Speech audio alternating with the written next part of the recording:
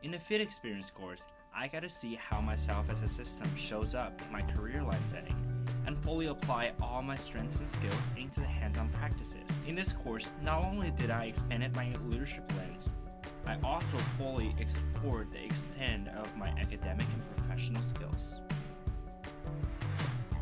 Now that you've learned more about yourself as a leader, practiced your skills and gifts in a group, apply your leadership skills in a local community in the Leadership Minor Field Experience course. Courses may have content themes such as youth and education, health equity, or social entrepreneurship. Students are matched to field sites to work on a project for an organization. This is an opportunity to learn from leaders and organizations that are working towards social change in our local community. You are practicing leadership by supporting the needs of an organization. In this refreshed course, students will work at field sites to practice their skills and spend class time learning about leadership concepts and processing their experience at their field site. They have the support of the curriculum, instructors, and their classmates.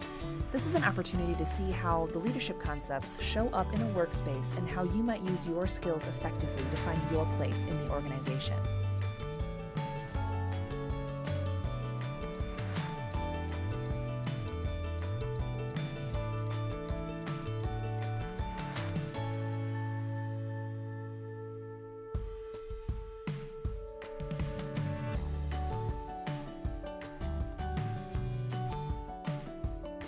I was a student in the Health Equity Field Experience course. I worked with Brightside, which is an economically sustainable nonprofit that works to end food insecurity in the Twin Cities. As someone who is very interested in public health and in community health, the Health Equity Field Experience course has allowed me to step out of my comfort zone to explore issues and challenges related to health disparities in our local communities.